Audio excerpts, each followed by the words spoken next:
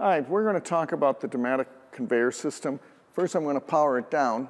And we're going to see we're going to lose power on the VFD. We're going to have to power it up. And then we're going to go through the system. So the first thing you want to do are two things. One's off camera a little bit lower to my left is the pneumatic valve you're going to have to turn on. Then you want to turn on the main power.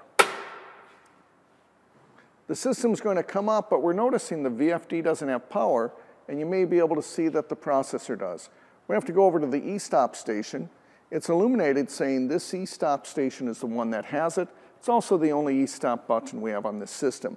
Make sure that this button is out, and then push the reset.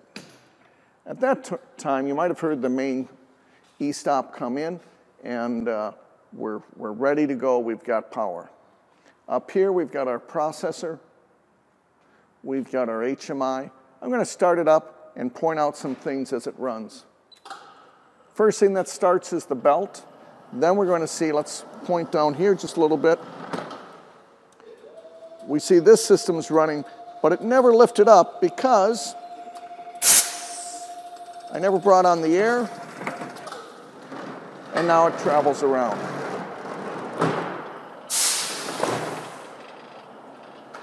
On the back side, there's active rollers. I'm going to stop it here. We can see the current. We can see status of the photo eyes. So if we see that screen, it'll change as we're working things.